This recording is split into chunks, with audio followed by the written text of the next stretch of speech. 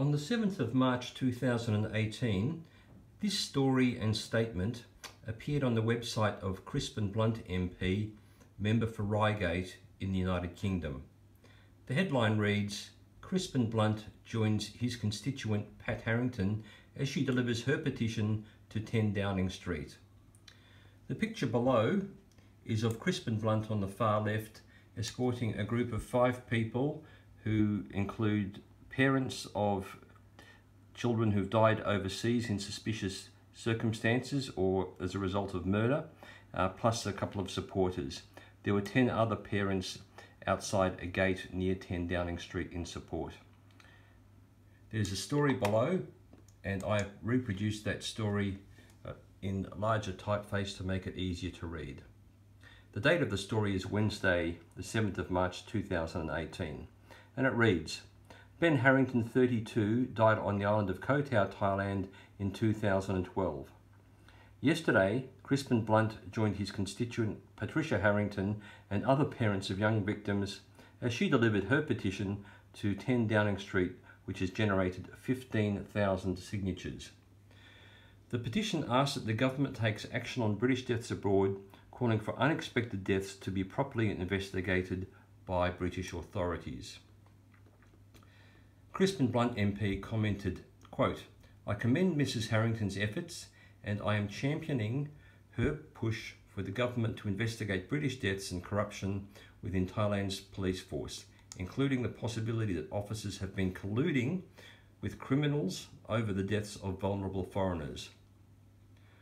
I believe these deaths, many of which are still unexplained, warrant proper investigation, and the Foreign Office needs to talk to other Western missions in Thailand to see what patterns are emerging.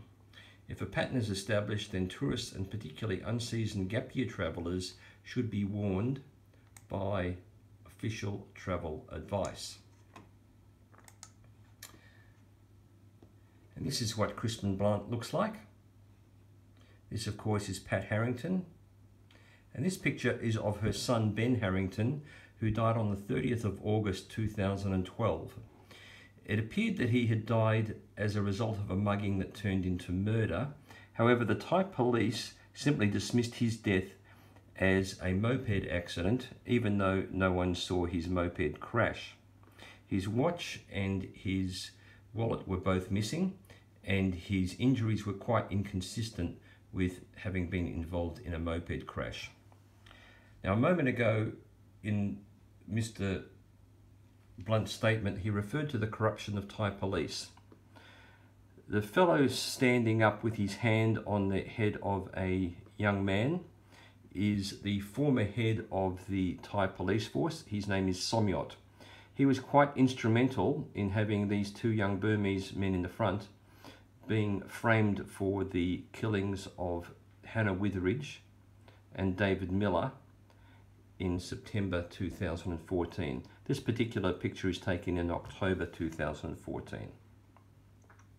And there were captions like this that appeared shortly afterwards.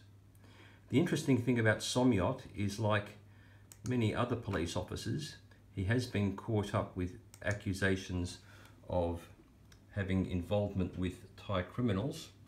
For example, this picture and this story comes from February of 2018, and it concerns his loan or his borrowing of $9.5 million US from a fellow who had been charged with running an illegal brothel which was involved in human trafficking and the prostitution of underage girls.